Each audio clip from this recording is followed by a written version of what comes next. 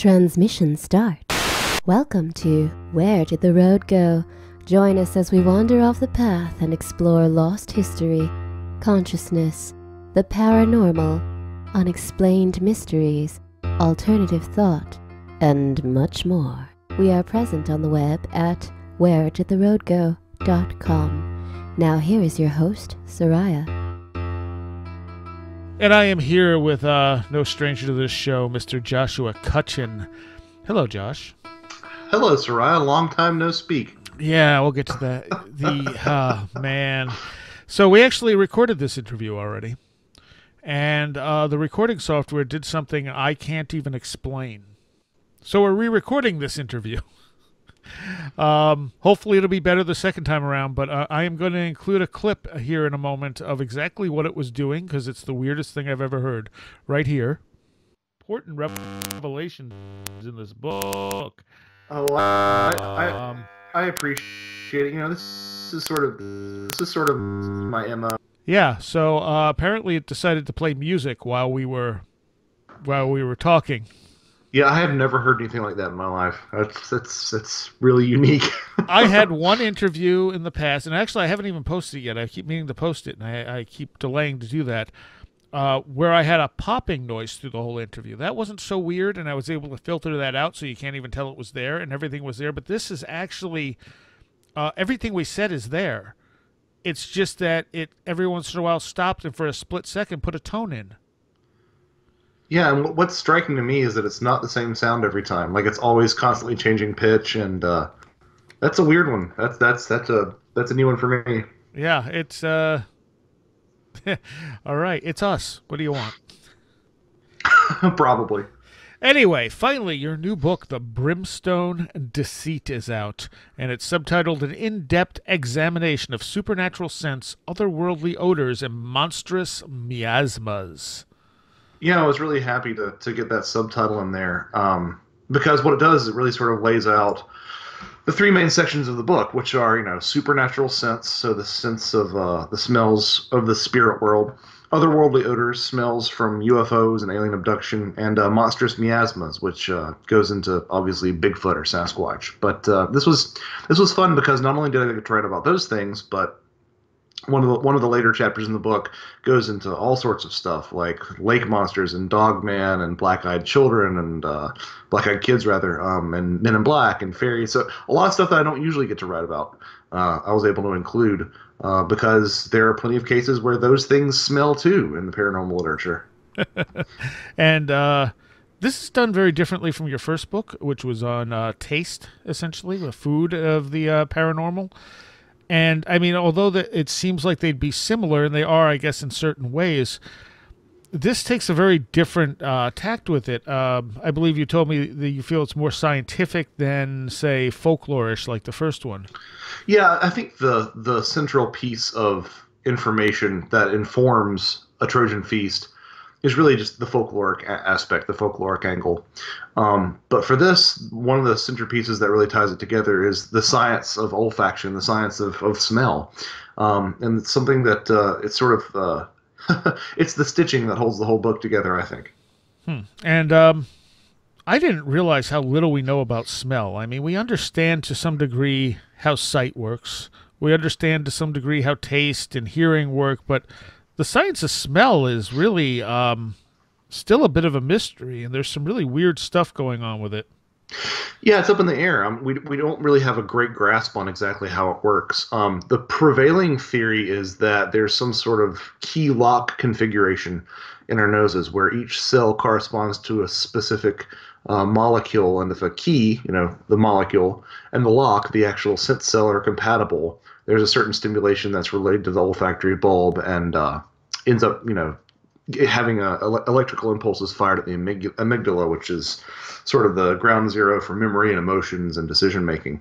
But other people have posited that there's some sort of quantum level at which smell functions, which is definitely not something you would expect. You know, you think that we have these sort of things figured out, but no, smell is actually kind of mysterious. And in a lot of ways, smell is a great metaphor for the paranormal, because not only do we not know how it works, but, you know, a lot of times you'll smell something but you can't see it. It's invisible, but you know that it's there. You're able to detect it. So it's a lot like the paranormal in a way. The smells are invisible, but they influence our lives. And I think that you could make a similar argument for supernatural forces.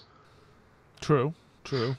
Um, yeah, it's almost weird how scent has even come about. I mean, because you talk about the how negative smells affect us more than positive smells, and their effect on memory as well. Right. It's very much tied into memory. For example, there's some research that's coming out nowadays that suggests that a an impairment of smell is one of the early signs of Alzheimer's disease. Um, and so some speculation is that this is because smell is tied into our involuntary memory. I mean, anyone who has smelled the perfume of a previous lover or the cologne of a previous lover knows that if they smell that again, they immediately have memories that just come up unbidden. Right into their mind's eye. It's we can't control it. It's involuntary and it's instantaneous. Which I think raises some interesting questions in the paranormal perspective because it seems like it would be a sense that would be very much ripe for deception. True, true. Or control. Right. Yeah. Or some it could be implemented to some end, I think is a really good way to put it. I mean, I'm assuming that's part of where the title comes from, the Brimstone Deceit. It does. It's kind of funny. I was talking with Greg Bishop about this, and it kind of sounds like it might be like an evangelical Christian book, like or Dan Brown's the Brimstone Deceit or something. Right, Um, right. yeah, but it's not really about that. It's more about like the manner in which sulfur is one of the most common smells in all supernatural phenomena. Common in the sense not that it necessarily represents the majority of smells, but I would definitely say that it represents a plurality of smells. So if it's not 51 or more percent of paranormal encounters that involve the smell of brimstone, it's still probably the largest chunk of single smells are sulfurous smells. And talk a little bit about the history of sulfur and the idea of sulfur, because it's not. Some people think something smells sulfuric, and it might actually not be sulfur per se. Right. So pure sulfur actually doesn't have a smell. It will smell when it is burnt, and it generates a compound known as sulfur dioxide. Um, but a lot of times when people say that they're smelling sulfur, they're actually smelling one of several sulfur compounds. Two most common, especially in paranormal cases, are sulfur dioxide, which is the smell of fireworks or burnt matches, and hydrogen sulfide, which we all recognize as the rotten egg odor. Hydrogen sulfide is one of the primary malodorous components in intestinal gas. It occurs whenever you have anaerobic decomposition. So decomposition in the absence of oxygen. That's why we have that characteristic rotten egg odor. But it's interesting because sulfur itself was long used as a fumigant and as an antimicrobial agent, all the way back into classical Greece. Um, which is why it's interesting when you take a look at sort of the Judeo-Christian tradition. A lot of early Hebrew texts would refer to God's cleansing breath as being like sulfur, and so put in this perspective, we gain some additional insight onto why demonic forces and Satan are often said to smell like brimstone. Not because the devil loves the fact that he got thrown into a lake of fire and brimstone, but that fire and brimstone actually represents more of the divine's attempt to cleanse the devil of evil. So it's not necessarily that they're just evil and they happen to smell stinky. It's actually part of that continuum of part of that long-standing tradition of using sulfur to cleanse. Hmm. Now, you also, if I'm not mistaken, you said something about sulfur often gets mistaken with ozone, doesn't it? Yeah, so there's you'll find a lot of a lot of conflation between sulfur and ozone. Um, in antiquity, they used to basically use the terms interchangeably. They would say that lightning would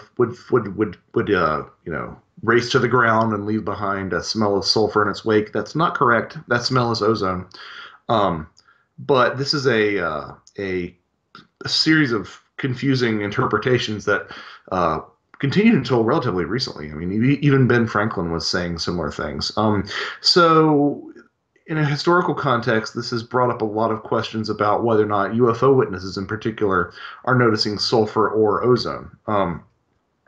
There have been some researchers in the past who claim that witnesses are always mistaking uh, ozone for sulfur, but I have a couple of problems with that. Number one, I found a lot of very specific sightings where people claim to notice a fireworks smell or a rotten egg smell, so that runs directly contradictory to that. But number two, if you're going to call into question what the witness smelled and whether or not they recognized it, we might as well start questioning everything about their testimony. So I really don't buy the idea that people, especially in UFO encounters, are smelling ozone and thinking that it's sulfur. I just don't really buy that. Again, like I said, I have plenty of cases where people explicitly refer to a sulfur or a rotten egg smell, which is not at all the way anyone would qualify ozone. Hmm. Yeah, I wouldn't think so. I actually kind of like the smell of ozone. Well, ozone is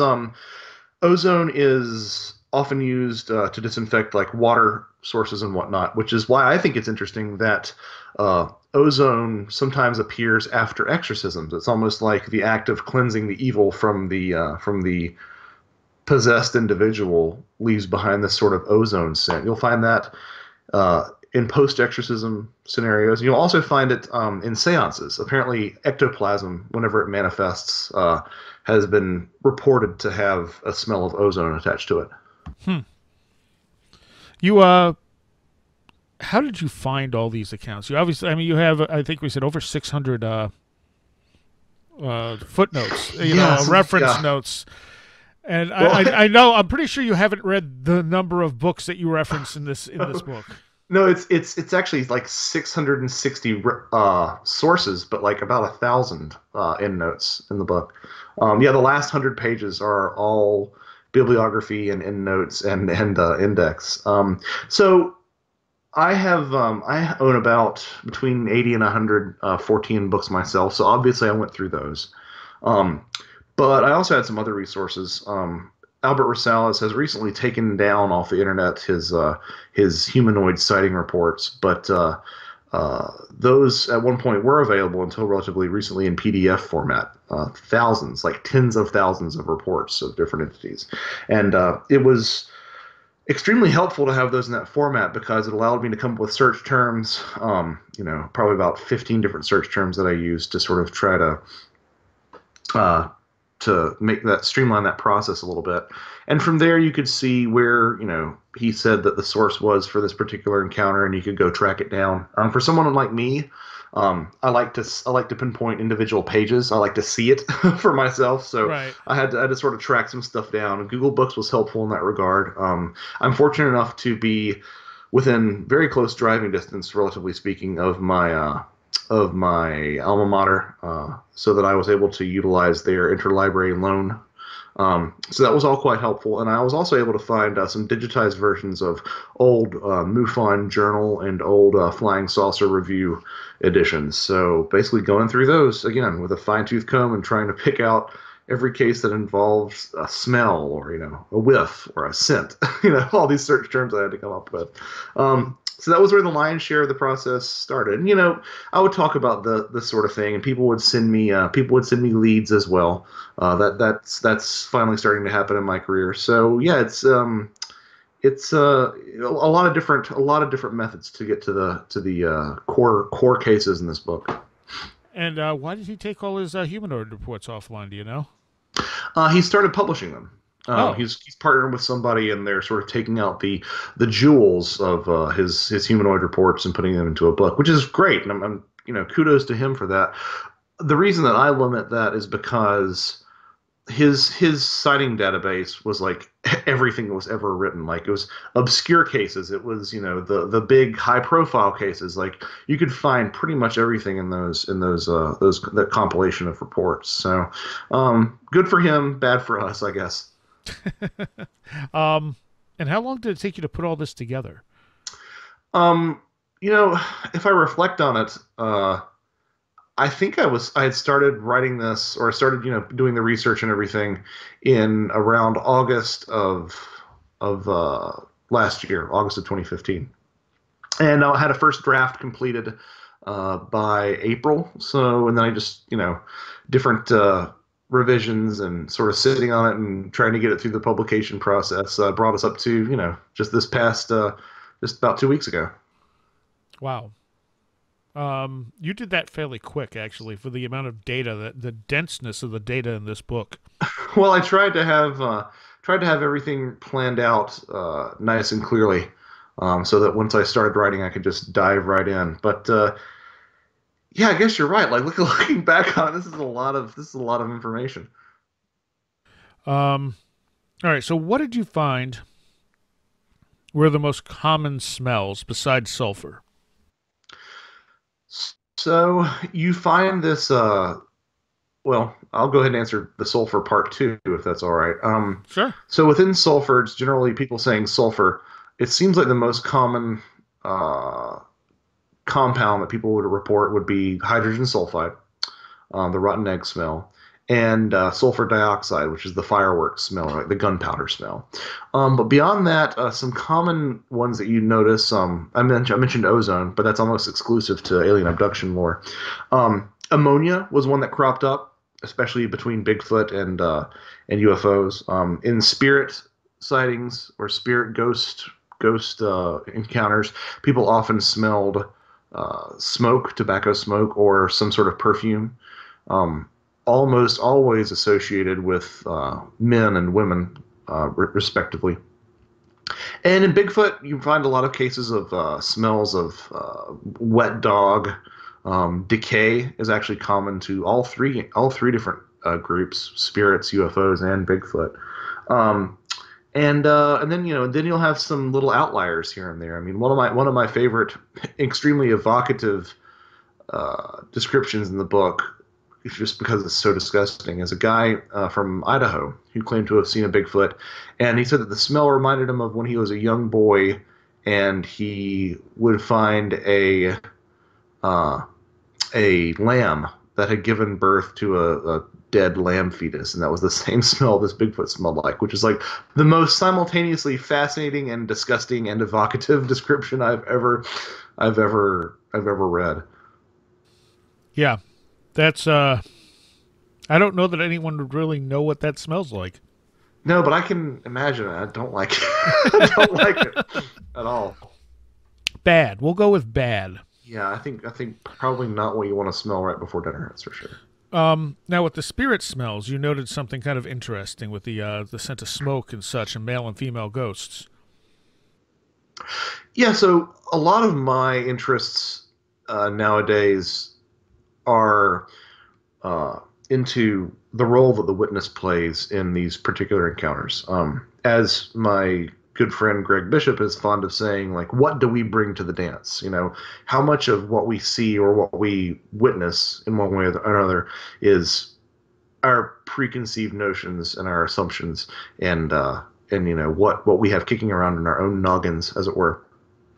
I find it really interesting that every time someone smells uh, tobacco smoke in a ghost encounter, they assume it's a man.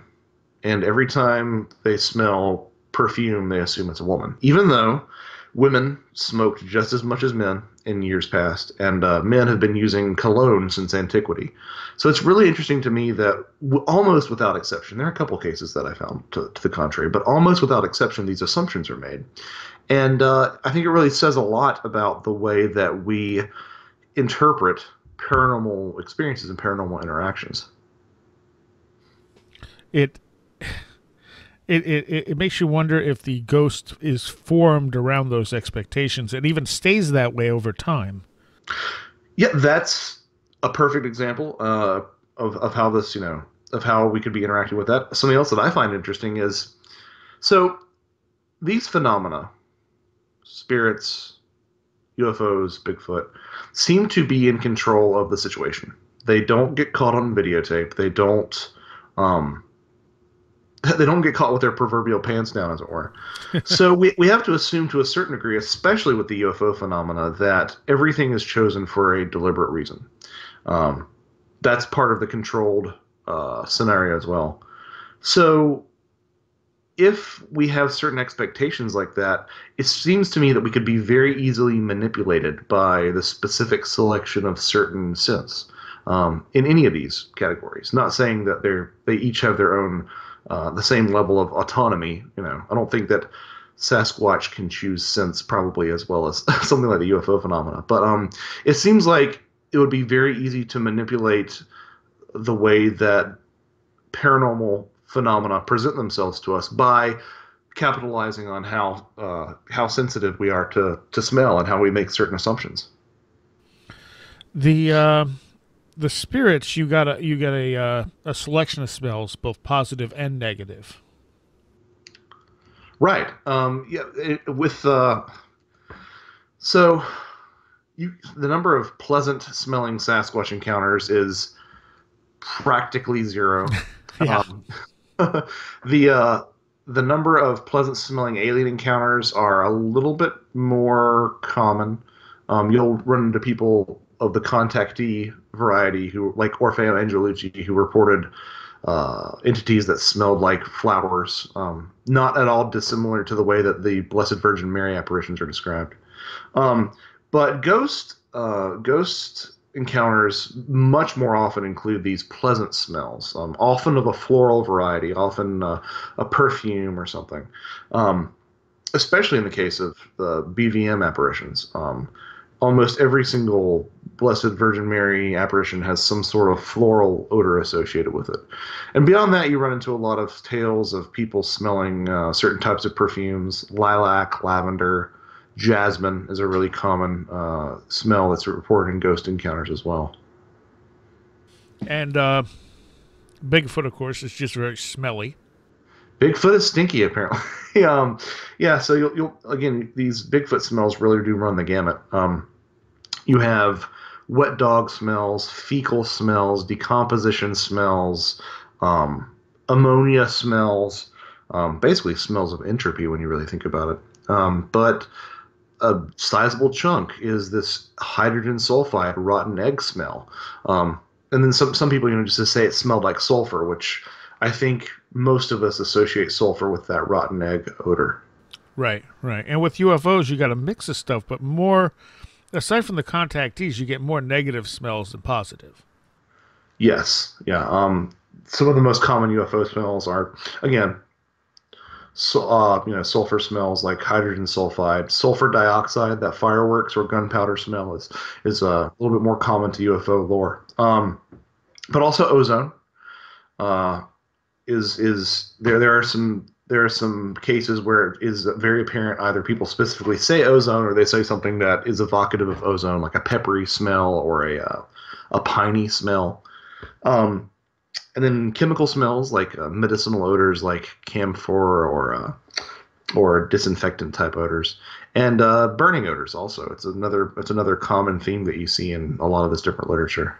Now, with the UFO and Bigfoot smells, it sort of lends credence to the nuts and bolts, flesh and blood sort of thing to some degree.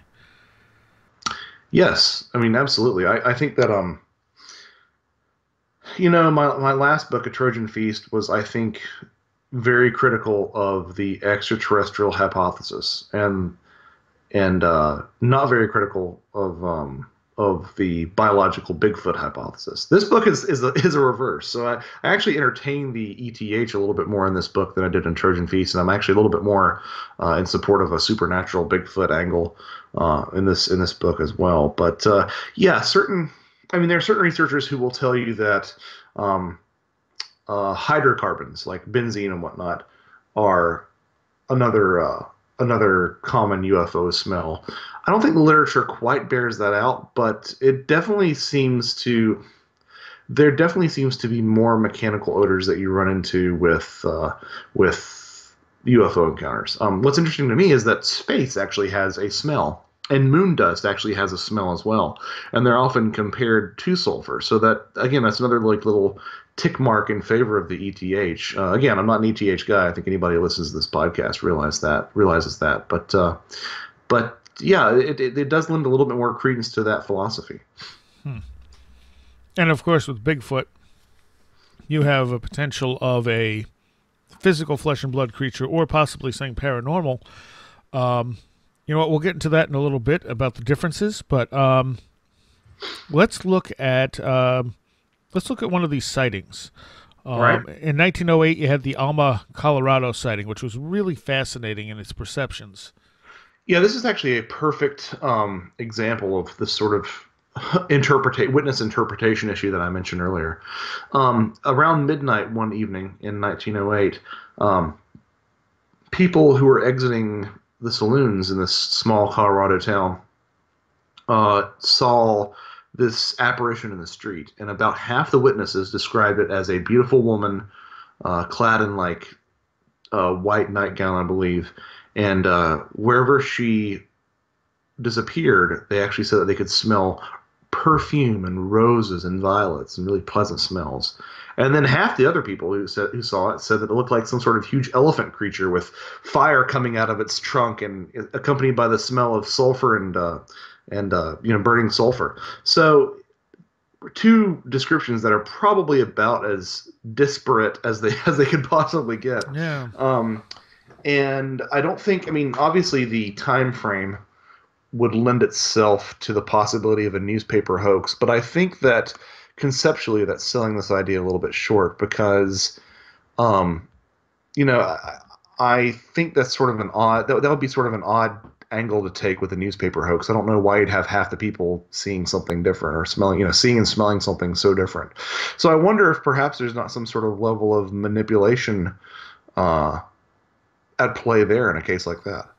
Well, I also wonder, like, if people are seeing something their brains can't comprehend, and for some reason some people's brains jump to the elephant idea with the flames and everything else, and then their brain says, well, that would smell bad. And then they put that smell on it. Whereas other people, see this thing they can't understand and they postulate it's a woman. Their brain just goes, it's a ghost woman. And she smells nice, Yeah, I think that's a very astute point, and I think that really is sort of getting to the heart of a lot of these matters. Because the elephant is just a ridiculous type of thing for anyone to see, but they saw it, and then, is the smell there in the first place, or is there a smell, but that what they perceive as the smell is being guided by what their brain is putting on it, the face their brain is putting on it. Right, and a lot of times we have difficulty really pinning down what smells are like. The olfactory researchers actually call this the tip of the nose phenomena, and sometimes we have a difficulty placing things. A fun bit of an experiment, if you want to do it with somebody, is to blindfold someone and hold a piece of Parmesan cheese under their nose, and to do this to two different people. Tell one of them that you're making Italian, and they'll be really happy. Tell another one that someone vomited, and they're gonna pull away in revulsion. So it's not as cut and dry. Context does play a very strong role in how we interpret sense. Get into a little bit of what Stan Gordon was researching in 1973. Now, you mentioned Stan Gordon a bunch of times in the book, but this 1973 bit was also interesting in the way that it kind of juxtaposed different things together. Yeah, for somebody like me, I feel that these phenomena, I feel like it's becoming harder and harder to argue that all paranormal or a majority of paranormal phenomena are not connected in some manner. Now, I'm not saying that it's all the same thing, but I think at the very least there is a strong likelihood that similar techniques are used between these different phenomena. We can't partition these off like we used to, 20 or 30 years ago. So with that in mind, someone like Stan Gordon really is quite appealing to me. because Stan Gordon's seminal book, Silent Invasion, actually detailed the flap in the 70s in Pennsylvania where Sasquatch was seen in close proximity to UFO sightings. And this particular case was no exception.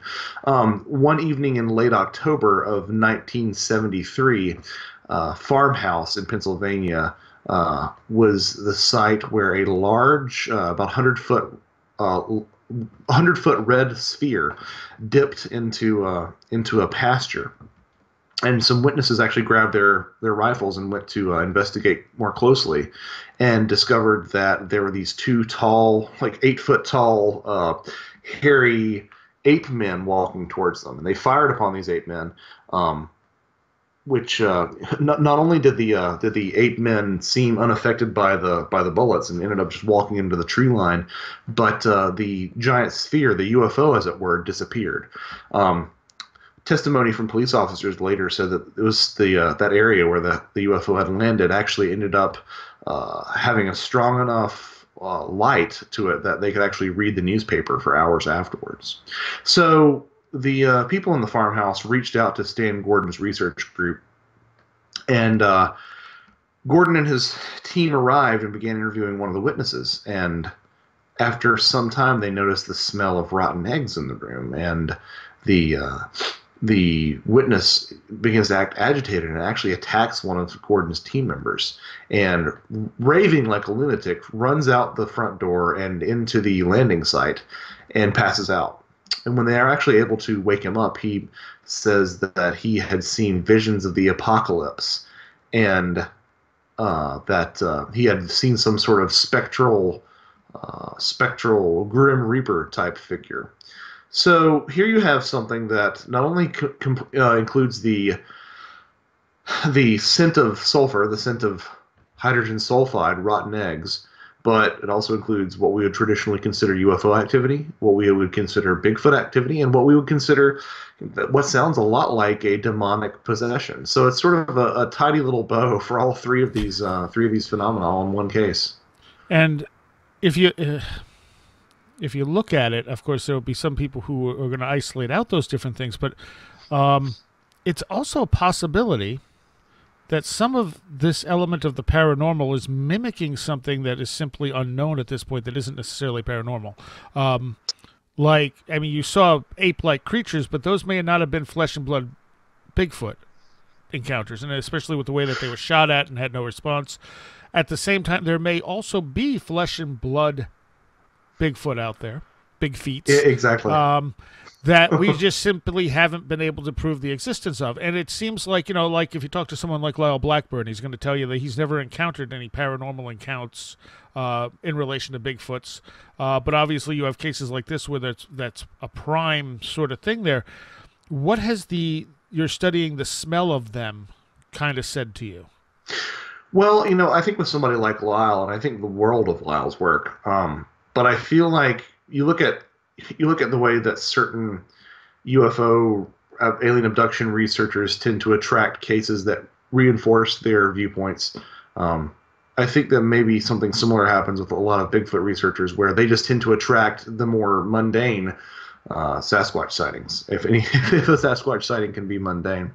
So it appears to me, if we're like sort of making some large sweeping statements, that you will find the sulfurous odor attached to Bigfoot sightings when they are either seen in conjunction with a UFO or have some sort of high strangeness associated with them. And by that I mean they disappear, or they have glowing eyes that send out like little ray beams, really strange stuff. And when you see the more animalistic Bigfoot smells, they usually tend to, wet dog or ammonia or fecal smells or something. They tend to be associated with sightings that are more mundane, that don't necessarily have all this other high strangeness around it. So that not only suggests to me that perhaps smells can be used as some sort of way to differentiate between strange Bigfoot and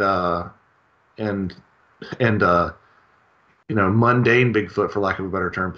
But it also sort of brings a really good question to my mind, which is so Mike Cleland has written extensively on the prevalence of owls in UFO sightings, or rather, that abductees will run into owls. Sometimes the owls that they see just appear in sort of synchronistic ways. Sometimes they appear to be directly used in a screen memory. I think there was an example that he likes to tell of a 3 foot tall owl that's standing in the middle of the road looking over the bonnet of their car. Um, but at the same time, Mike will not deny that there are flesh and blood owls that are absolutely mundane living creatures. So part of me wonders if perhaps we're not dealing with the reality of flesh and blood ape-like Bigfoot, whose imagery, whose depiction might sometimes be borrowed by a phenomena that's much stranger, in a way similar to the way that the UFO phenomena seems to borrow from owl imagery.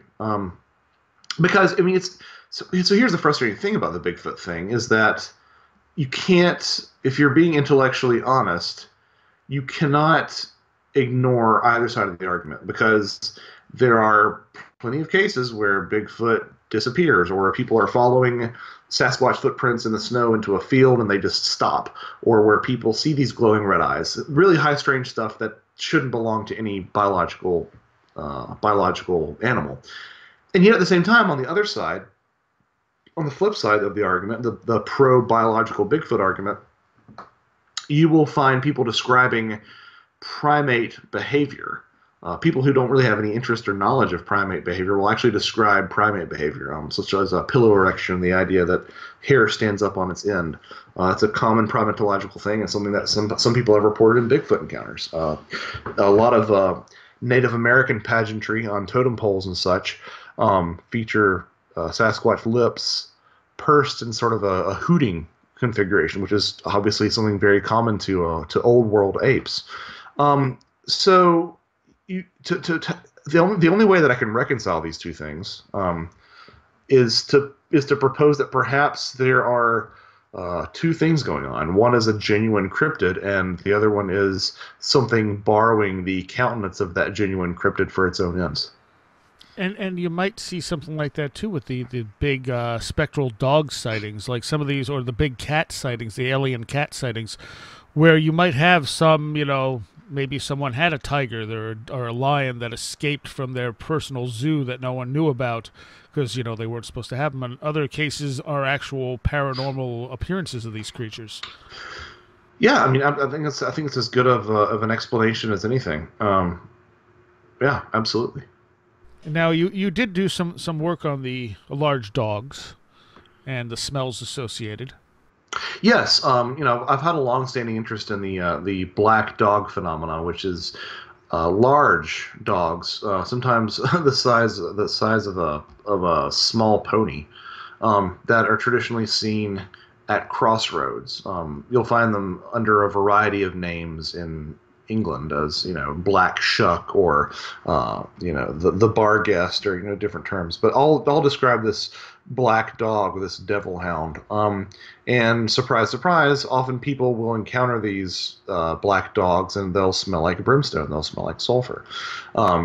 And there was one case of a person who actually reached out to pet one of these spectral black dogs in old England, and ended up putting their hand through a cloud of mist that smelled like sulfur. Now, I think the difference between like the Bigfoot and the dog encounters is this: we know dogs exist. Right. We know what dogs smell like. So if Yes. a dog smells like brimstone, we know that's weird. Whereas with a Bigfoot, if a Bigfoot exists as a flesh and blood creature that exists only here on Earth, that doesn't, isn't interdimensional or something, we don't actually know what they would smell like normally. So they could maybe smell like brimstone, and we just don't know, because we have some encounters where they do and some encounters where they don't. Yeah, that's a great point. It could also be that maybe all Bigfoots are somehow not from this world, but some of them are more anchored in this world, and those are the ones that smell more fleshy and have the more flesh and blood sort of encounters than the ones that haven't quite materialized here fully. Who knows? I mean, yeah, I think that there's some validity to that. I mean, philosophically speaking, there's been a long-standing tradition that the nose can sort of pierce the veil of reality. In other words, people don't believe their eyes; they believe their nose. The nose knows is a common saying, or we say that something doesn't pass the smell test or something doesn't smell right. I mean, these all are sort of driving to the fact that your nose is able to intuitively tell you the nature of a situation more than your other senses. So I think that sort of really dovetails nicely with what you said. And also, you have, people will report rocks being thrown and things by Bigfoot, and use a term that I really like called wilderness poltergeists. And that is really what it behaves like. People assume that even if they don't see a Bigfoot, if it does certain things, that it must be a Bigfoot. But if the same thing happened in a house, it would be a poltergeist. Yeah, I'm fascinated by what the BFRO deems Class B reports, which are reports where people find peripheral activity in the forest and attribute it to Bigfoot. So you'll have a case where someone is camping and they smell this awful smell like rotten meat, and they have these stones that are warm to the touch thrown at them, and they'll hear strange voices, and they'll say, oh, it must have been a Bigfoot. But all that could be used to describe poltergeist phenomena as well. Yeah. I know it's interesting to me. Some people claim that at habituation sites, Bigfoot will tap on walls and rap on walls, which again is another poltergeist thing. Yeah. So I'm not. I mean, before anybody gets upset, I'm not suggesting that that is always the case. But it does make me wonder if perhaps, unless you see a Bigfoot throwing a rock, you can't be guaranteed that that's what threw the rock. So sometimes I wonder if perhaps just as human beings, in certain circumstances, can manifest a poltergeist flap, if perhaps Sasquatch similarly couldn't be doing the same. So there might be a Sasquatch in the area, but there just so happen to be manifesting poltergeist phenomena as well. It's almost frustrating how all this stuff can bleed across from one thing to another, because it makes you feel just kind of lost anytime you go, well, but there's this. Oh wait, but then there's that. Yeah, well, it's like I guess Russian nesting doll isn't a very good analogy, but it's definitely one of those situations where it becomes paralyzing in a way, because there's so many different directions to take any one of these ideas. Yeah, and they're contradictory to the other directions. Yeah, exactly. It's not like you can work on both directions. It's like, okay, so you're researching Bigfoot as a flesh and blood creature, and as you said, if you're going to be intellectually honest, you can't throw out the paranormal aspects, which don't make any sense to a flesh and blood creature in many cases. Exactly. I mean, we're obviously missing something, is what it comes down to. But getting back to the dogs, Betty Hill was telling a story about someone she knew chasing a large dog. Was that it? Yeah, so there was a group of people who actually ended up writing a letter to Betty Hill. They were basically UFO. They're sky watching for UFOs in Elliott, Maine in 1966, and they pulled into this gravel pit when they noticed this unnaturally large dog that ran past the car. So everyone except for one individual, well, they all hopped out of the car, but everyone except for one individual chased after this dog. The last person in line was stopped in his tracks by this strange odor. And after a moment, he saw what looked like some sort of ominous robed figure in this gravel pit, who he assumed was producing the smell, and he was compelled to follow it as it glided away. And apparently, according to this particular account, he had to fight with all of his might to exert the willpower to not follow this figure.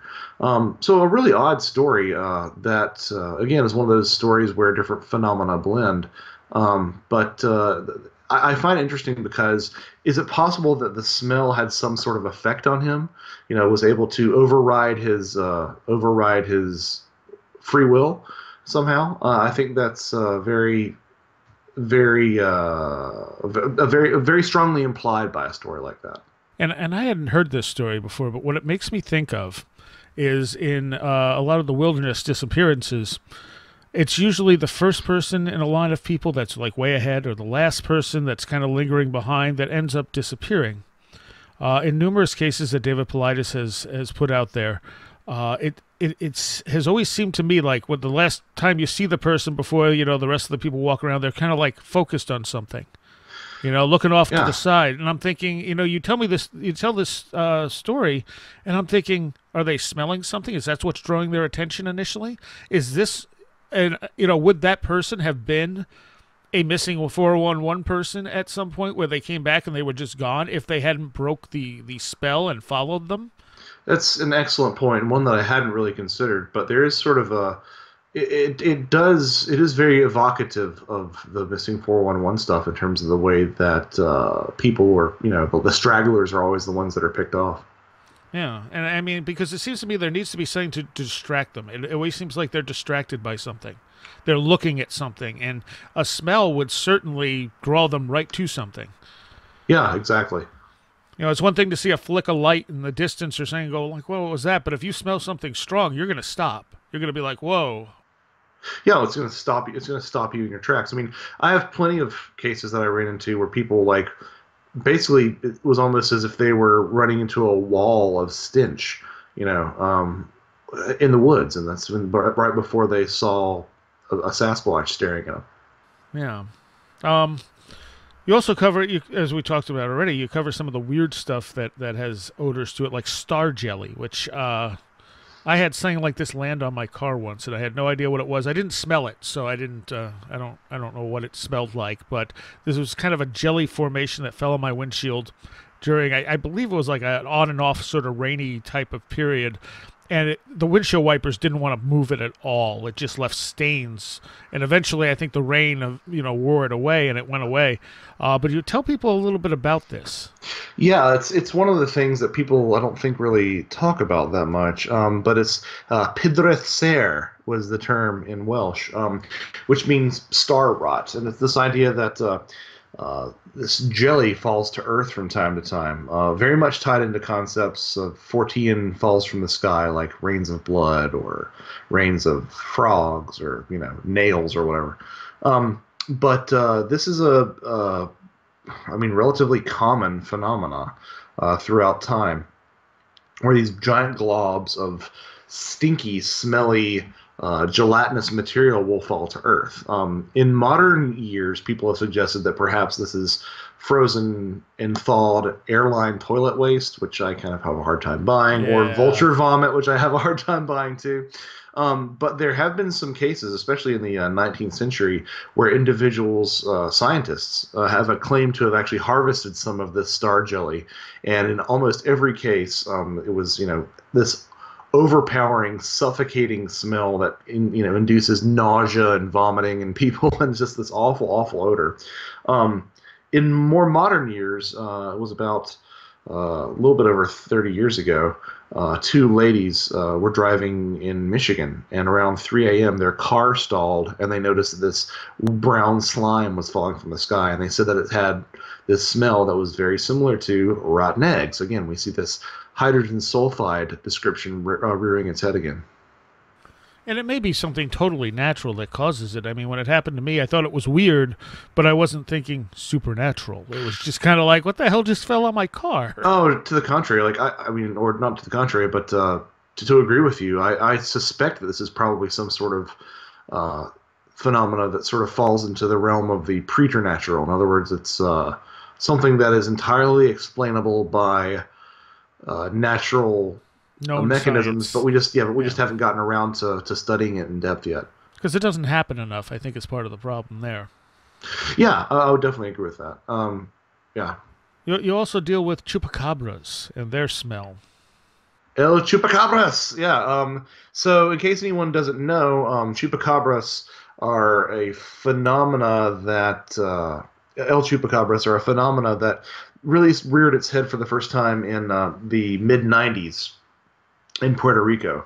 Farmers said that their livestock were being exsanguinated by this short little entity with a large head and large almond-shaped dark eyes and a row of spines down its back, and it would hop around and it was sucking the blood from all their livestock. Um, in some cases, people said that the kill sites of El Chupacabras left behind a smell like, guess what? Brimstone. Again, um, granted, there are other people who claimed to have encountered chupacabras that smelled like battery acid or paint thinner, but sulfur was a very common scent that clung not only to the entities themselves but also their kill sites. There was one woman who claimed that she could always tell if a chupacabra was around because she could smell it, and then she knew that that was the sign. I'm a little bit dubious as to a livestock kill that smells like hydrogen sulfide not having something more to do with decomposition. I mean, when we die, when anything dies, it releases a couple of different compounds. Cadaverine and putrescine are two compounds that have that rotten corpse odor, but also a variety of sulfur compounds as well. I mean, you've got hydrogen sulfide, as we mentioned earlier, but also methanethyl, dimethyl disulfide, dimethyl trisulfide. I mean, a lot of different sulfur components you'll find in these decomposition smells. So maybe that has something to do with the entity. Maybe it doesn't. I do think it's interesting, though. Returning to this idea of decomposition.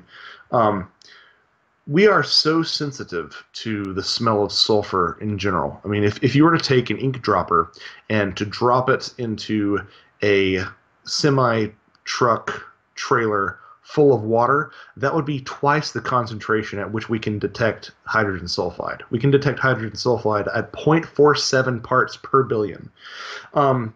So we're extremely sensitive to this odor, and even when we don't realize it, a lot of things that we think smell badly because of an underlying sulfur component. I mean, there was a case in a 1979 UFO sighting from Massachusetts where the witness said the UFO smelled like skunk spray. Well, one of the main malodorants in skunk spray are thiols. They're sulfur compounds. Another witness said that the UFO smelled like household gas. Well, household gas doesn't have an odor. People add mercaptans to household gas to provide an olfactory warning as to gas leaks. Mercaptans are sulfurous. So you find a lot of these encounters where people don't even think about something having to do with sulfur. They're actually describing something that whose main component of being smelly is sulfur. And you didn't tackle cattle mutilations. Yeah, cattle mutilations are. I feel like so I had to draw the line somewhere, right? And and cattle mutilations to me just seemed like they would be a little bit too much of a of a rabbit hole for me to fall down. Plus, I mean, I think as I mentioned with the livestock mutilations involving the chupacabras, you'll find that, I mean, I feel like it would be too easy to start mixing up the smell of the decaying corpse versus the smell of an entity that might have left something behind. So I did draw a line there at that. But having said that, there are plenty of cases that I've encountered, or at least a handful of cases that I've encountered, where some sort of medicinal or chemical smell was left behind at a cattle mutilation site. Again, it's something I just didn't go into because I feel like there's some really good literature out there that probably does a better job of covering that sort of angle of the topic than I ever could. But yeah, I didn't go into the cattle mutilation thing in this one, not this time around. Well, Christopher O'Brien seems to have written the penultimate book on cattle mutilations. It'd be hard for too much to be added to short of a breakthrough at this point. Exactly. Yeah. Stalking the herd. Yeah. That's one of the reasons I didn't do it is because I'm like, I don't know what I would say that Chris hasn't already. So. Let's talk a little bit about the Dog Man. Yeah, I'd be happy to. So in case Dogman's all the rage nowadays, but Yeah. in case someone doesn't know what it is, sightings often in the upper Midwest, but a little bit of everywhere nowadays, it seems like, um, of this bipedal creature, muscular with a dog's head. Basically, imagine Sasquatch with a dog's head, and claws. There are a couple of encounters where Sasquatch, now you know it, where Dogman has been sighted, and he's had an awful, awful smell. For example, there was a 1936 case from Racine, Wisconsin, where a man saw this Dogman creature skulking about some Native American burial grounds, and he said that it's ended up smelling like long dead meat. So again, these concepts uh, of foul smells of decomposition and decay and rot. I mean, really, you look at a lot of these smells, and they're all smells of entropy. You have burning smells, you have decaying smells, you have rotten smells. Like these are all smells that sort of are you would expect to run into with the breakdown of matter into its constituent elements. Well, maybe these things are projecting into our reality in a way that they immediately start breaking down. And that's where the smell comes from. That's an interesting angle that I hadn't ever really considered, but I should have I should have conferred with you on this, Raya. Because I mean, we don't know, if they're here long term. I mean, these things just seem to vanish. So maybe part of the reason they vanish is they're projecting into our reality from wherever, whether it be another dimension or even another planet or another frequency of matter, and they just can't sustain it, so they immediately start decaying. I mean, yeah, that's a great point. I mean, and it sort of dovetails with, in an oblique way, some of John Keel's ideas. Keel felt that perhaps the act of entering into our realm, um, the act of entering into our realm, might somehow generate um, smells of hydrogen sulfide, which isn't quite exactly what you're talking about, but it is a little bit of it. Yeah, Um, yeah. yeah, so that's not a bad suggestion at all. And speaking of Keel, let's talk a little bit about the Men in Black and their smells, as well as Black Eyed Kids. Yeah, yeah. So you'll find it's almost becoming a trope now at this point. Yes, Men in Black smell like sulfur too. Black Eyed Kids smell like sulfur too.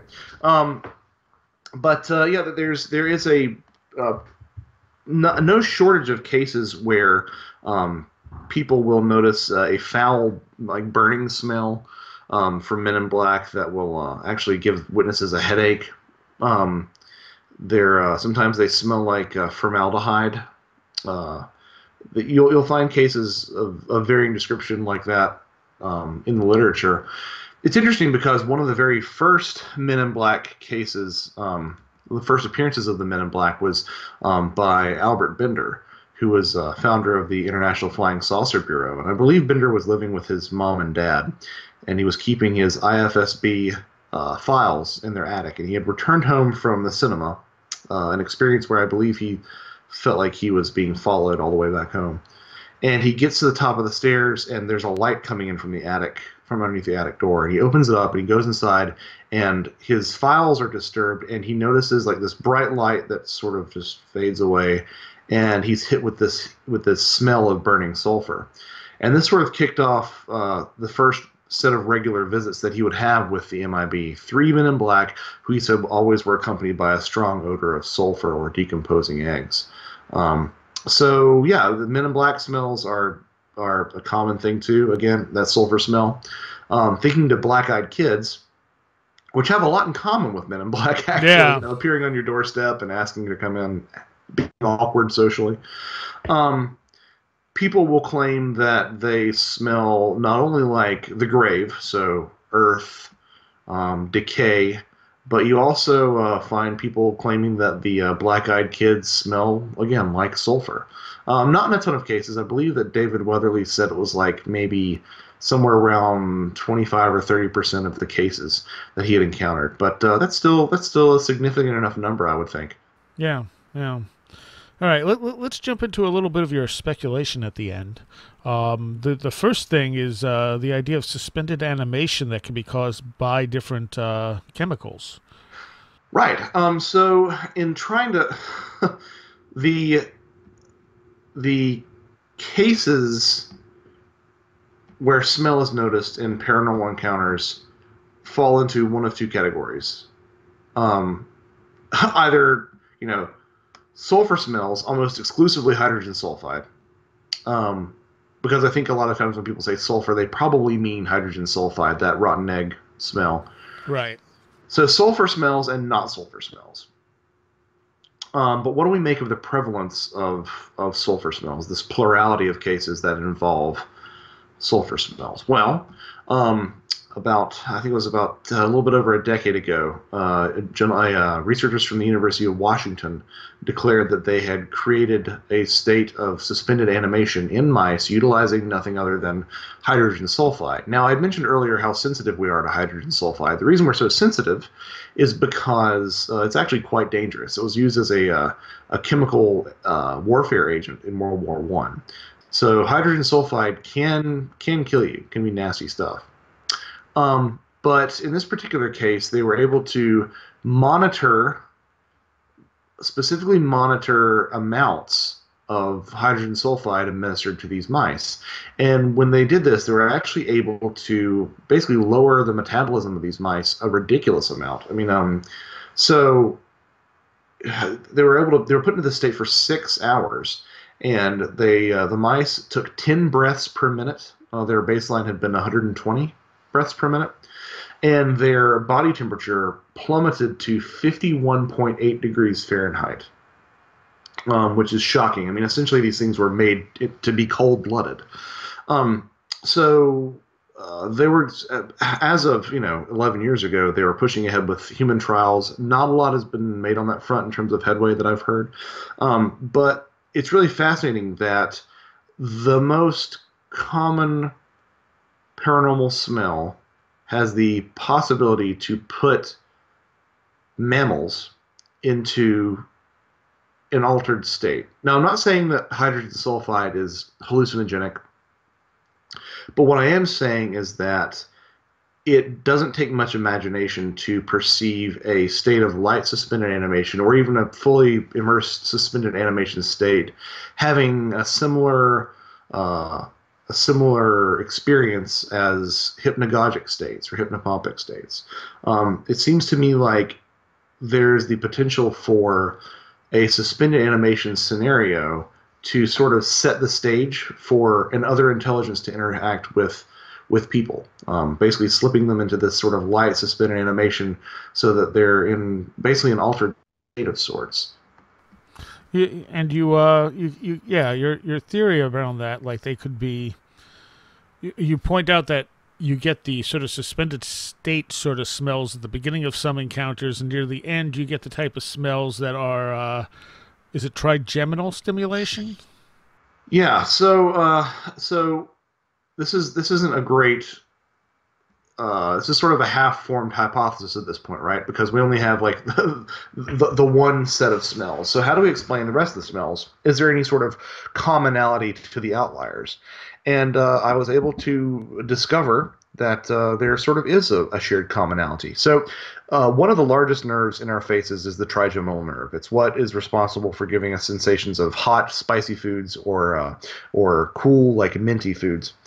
And anyone who wants to sort of see what their trigeminal nerve feels like should just open up a bottle of vinegar and take a big old whiff through your nose, and that sort of stinging, pungent sensation, because that's the actual definition of pungent, is that irritating sensation.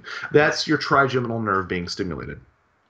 And if you look at the list of smells, of odors that are strong trigeminal stimulants, it reads like a laundry list of the smells from the book. So camphor, ammonia, benzenes,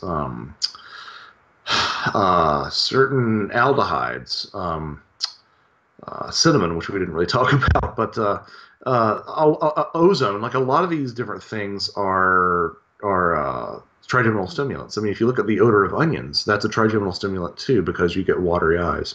Um, and what's interesting about this is that trigeminal stimulants, or trigeminal stimulation rather, is the mechanism uh, by which smelling salts work to rouse people from unconsciousness. And that's when sort of this hypothesis comes together a little bit, is that you have two categories of smells, right? The hydrogen sulfide smells, and the trigeminal stimulants. Also, sulfur dioxide, which is that gunpowder smell, is a trigeminal stimulant as well. So you have hydrogen sulfide smells and other smells. Of these two categories, hydrogen sulfide can put people into an unconscious state, or rather a state of diminished consciousness.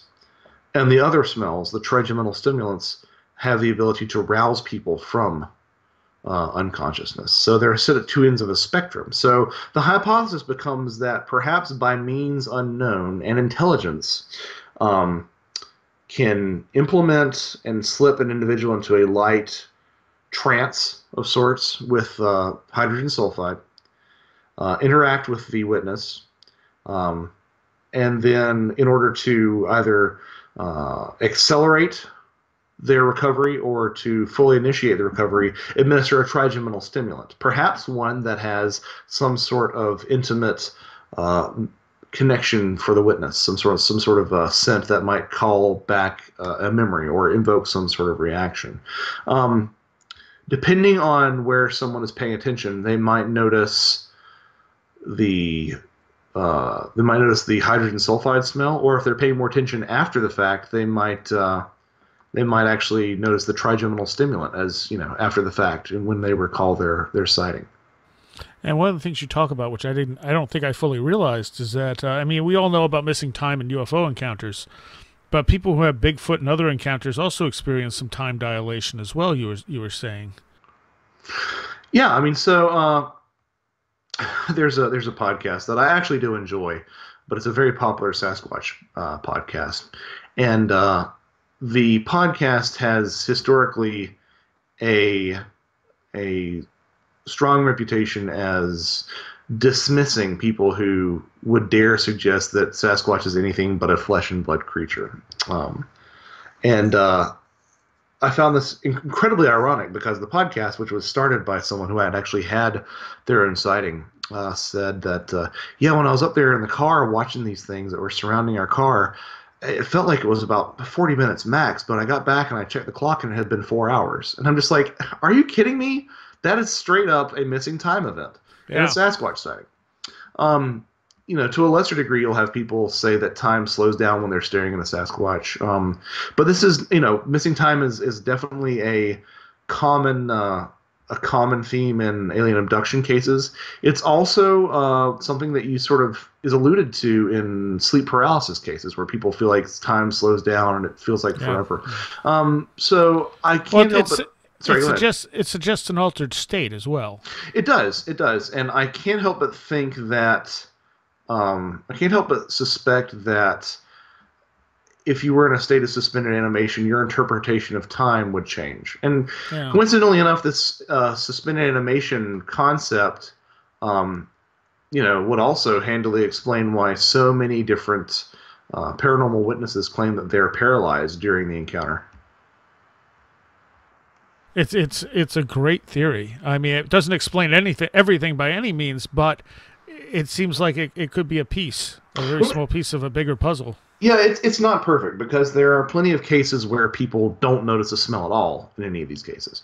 It could just be how these things approach people in different ways. There could be multitudes of different ways that people interact with this phenomena. Yes, exactly. I think maybe some of it's like the hypothesis from a Trojan Feast, and maybe some of it's like the hypothesis from the Brimstone Deceit. Yeah. And you have a chapter at the end on alchemy, which is pretty interesting as well. Yeah, that's I feel like you have to address alchemy when talking about this, but it was one of those things where I'm like, come on, guys, just give me like 3 pages to get you up to speed, crash course in alchemy. Because it's not something that you can just jump right into. But yeah, the reason that you have to talk about it is because in alchemical philosophy, uh, it was the primary constituents of all matter were salt, mercury, and sulfur. Um, Originally taken literally, and then sort of reinterpreted as sort of a philosophical version of those particular elements. But it's interesting. Like Mercury represented the more stereotypically feminine, subdued, creative, submissive aspect of creation, and sulfur was the fiery, passionate, masculine, dominating sort of aspect of reality. All right. Well, you know what? I mean, people might think I'm biased because you are essentially a co-host on this show, but this book is excellent, and I do not say that because you're on this show. It was an exceptional read. You pull up so much stuff that I don't think anyone has ever touched on before. And for anyone who missed it, the book is called The Brimstone Deceit, an in-depth examination of supernatural scents, otherworldly odors, and monstrous miasmas. I really appreciate the kind words, Soraya. They're honest words. Well, I appreciate it. It's sort of the niche that I hoped to carve out for myself after A Trojan Feast, is looking at things that might have been the focus of a chapter here and there throughout the literature, but things that had never really gotten the true full-length, book-length treatment that they deserve. So the food taboo thing was one of them, and the smell aspect is something that, here's a new thing, because I think that people have spent so much time trying to solve the big mysteries. What are UFOs? Is Sasquatch real? Do the spirits of the dead return to Earth? That they forget the possibility that some sort of tiny detail that we might perceive as insignificant might actually, upon further examination, give us some deeper insight into the phenomena. Yeah, and I think you do. I really do. It's not going to explain it all, but it's giving us some more insight that no one has picked up before. The book is on Anomalist Books, which is a great book company, by the way. They publish many good things, including both of your books, and it's available pretty much everywhere, right? Yes, Amazon and Barnes & Noble. The formats as of right now are paperback, Kindle, ebook, and something called a Kobo. I think there's another e-reader format as well. But pretty much pick your poison. Nice. All right. And people can find you online where? Here at Where Did the Road Go? Of course. But also joshuacutchin.com. I have a blog there, and I keep track of all my radio interview appearances. All right. Thanks so much, Josh. Yeah, you're welcome. It's a pleasure as always, Soraya.